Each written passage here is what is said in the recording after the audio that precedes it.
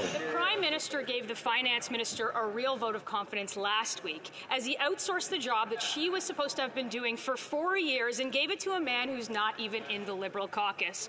First, the Prime Minister tried to fire her in the newspaper, and now she's being shoved aside for Carbon Tax Carney, a man focused on his own profits and his own corporate interests, who was brought in to serve as the de facto Finance Minister.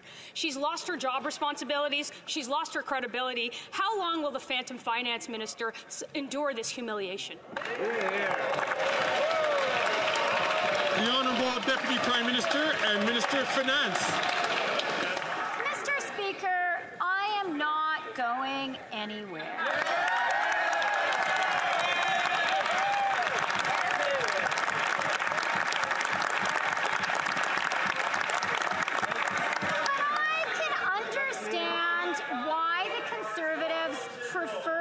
Focus on personal mudslinging and attacks rather than to actually talk about the economy.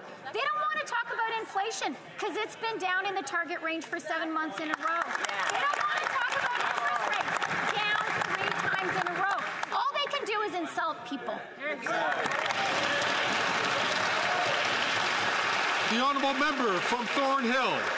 Who's going to tell her? She just got a demotion, and he hired a guy that's not even elected to do her job. Does anyone believe that Carbon Tax Carney is going to tell the Prime Minister how to help a family afford groceries as the loudest cheerleader for carbon taxes ever?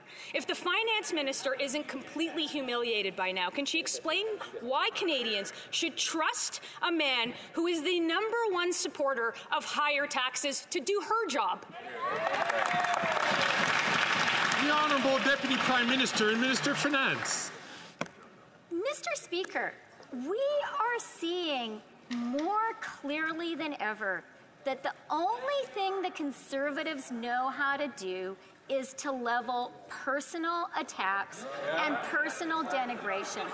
They do not care about Canadians, and now they're scared about the facts of our economy. So let me tell you some facts. Inflation in the target range for 7 months in a row. Interest rates down 3 times in a row, and the IMF says we'll have the strongest economic growth in the G7.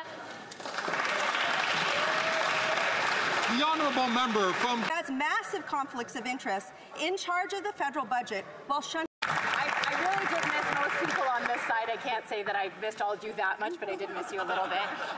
But what I do want to say is that it's just typical from the Conservatives that when they have an eminent Canadian, someone who has given so much to this country, who doesn't agree with their economic vision or their vision at all in Canada, they attack them. Mr. Speaker, we need to be better than this. We need to support Canadians and be grateful when they put forward for public service. Thank you, Mr. Speaker.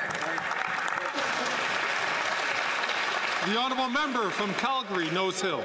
They're not even letting her answer the question anymore. At a time when so many people are struggling to make ends meet and pleading for someone to fix the budget, I'm struggling to find a reason why the Prime Minister would put an out-of-touch elitist, active archpriest of carbon price profiteering who has massive conflicts of interest in charge of the federal budget while shunting aside his female cabinet minister. What a feminist.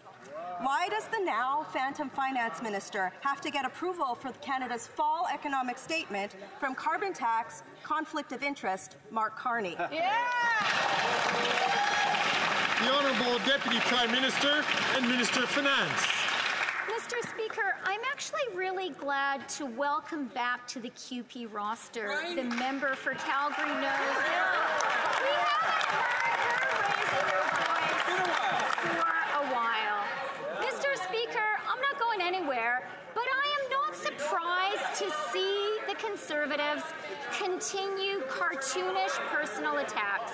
And that is because they are afraid to reveal to Canadians their plan for austerity and cuts, because they know that's not what Canadians want. The Honourable Member from Peterborough, Kawartha. Mr. Speaker, we have two sources saying the view of some senior officials within the PMO, including Chief of Staff Katie Telford, that the Phantom Finance Minister has been ineffective in selling the government's economic policies. So, it's curious because we have a fake feminist Prime Minister who says he's all for women. Taxes are up, costs are up, the economy's in the toilet, and this carbon tax, Mark Carney, is now going to quadruple the carbon tax on all home heating across Canada. Yeah. So why is this Phantom Finance Minister okay with being publicly humiliated by this fake feminist Prime Minister? The Honourable Deputy Prime Minister and Minister of Finance.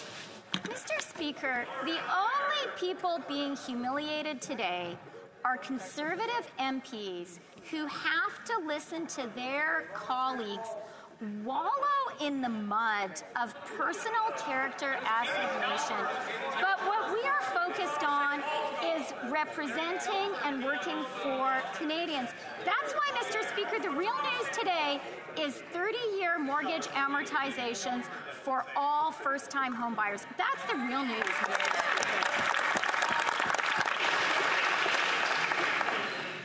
The Honourable Member from Peterborough, Kawartha.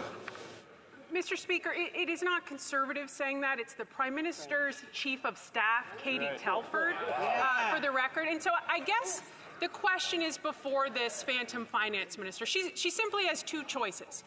Is she going to join the graveyard of Liberal female ministers under this fake feminist Prime Minister?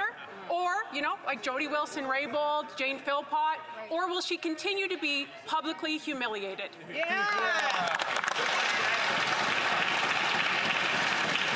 The Honourable Deputy Prime Minister and Minister of Finance. Mr. Speaker, what we are seeing today is the Conservatives running away from the reality about the Canadian economy. They are running away from the fact that inflation is in the Bank of Canada's target range for 7 months in a row. They are running away from interest rates down 3 times in a row, the first time in the G7, and wages outpacing inflation for 18 months. The only thing the Conservatives know how to do is traffic in cheap insults. Canadians are a lot better than that.